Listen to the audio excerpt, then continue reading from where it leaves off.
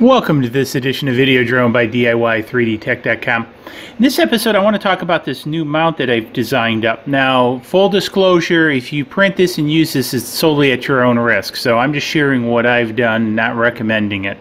So what I've come up with, and I'll have it out on Thingiverse, is this GoPro style mount for the Spark and these landing legs. You might recall in a prior episode, I did up a version of the mount for the 808 keychain camera, which looks backwards. This version actually mounts a GoPro style camera. In this case, it's my 4K 360 degree camera. Really, it's like 320 degrees or whatever, because it doesn't have a back. But it actually carries this, and so you can mount any type of GoPro camera down here. Now you have to do, warning, you have to do a hand launch of this because this sticks down below. And I'm thinking about building some launch feet to beef this up and then launch it from those feet, because you don't want to get your fingers by these props. That's just a bad thing. So again, anything you do is all on your own. Props, bad, cut fingers off, injure. So also, again, full disclosure, the Spark was never meant to carry this much weight.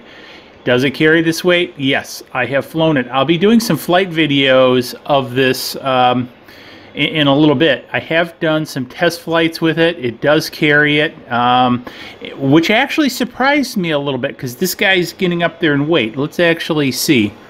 So if we look at the scale here, we're at about 98 grams for this camera setup. So roughly 100 grams with this 3D printed mount and zip ties holding it on. So it's capable to carry quite a bit of weight. This is one of the reasons I really hope that they do an extended life battery, because I think they could actually put more battery in here.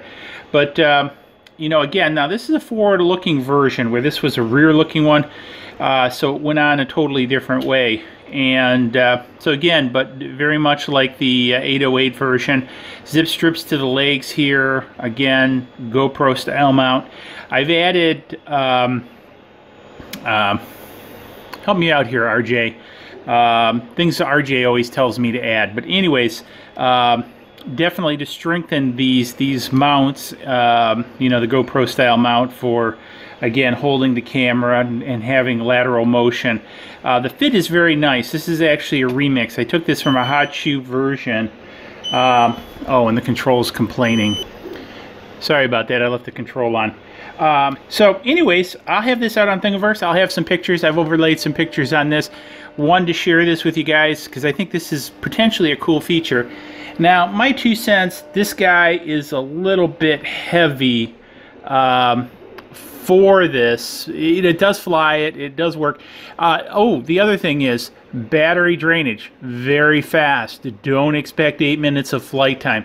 I haven't done, I've only done a single test flight just to see if it works. Battery drainage is probably almost double normal. Now, when I did the 808, there was hardly any difference, but this guy is a fraction of the weight. If we go back and look at what was this guy. So this guy is 24, so he's about quarter of the weight of this one.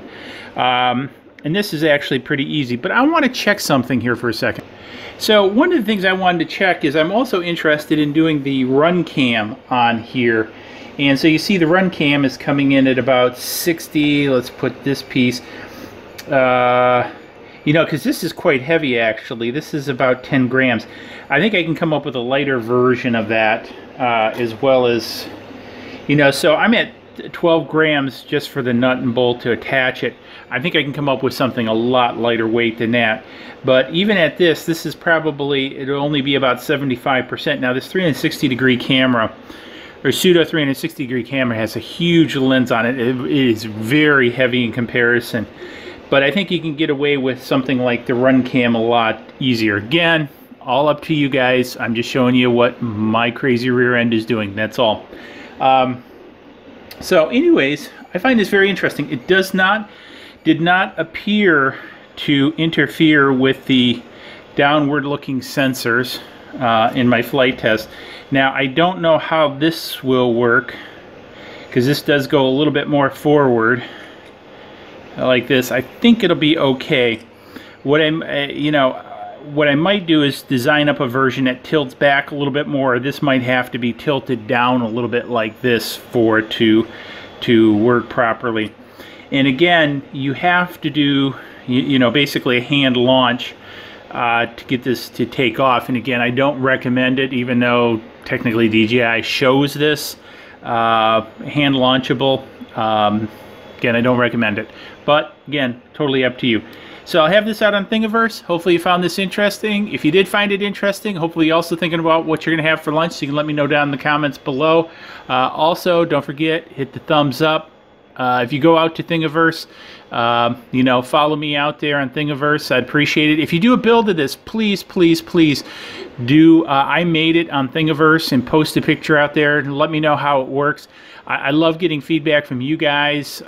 It also helps share the work more if people do makes out there, and I really appreciate it. And that's one of the reasons I do these, is to share this with the community, and again, at your own risk. And hey, subscribe button's going to be coming up over there, and we'll see you in the next video. Cheers.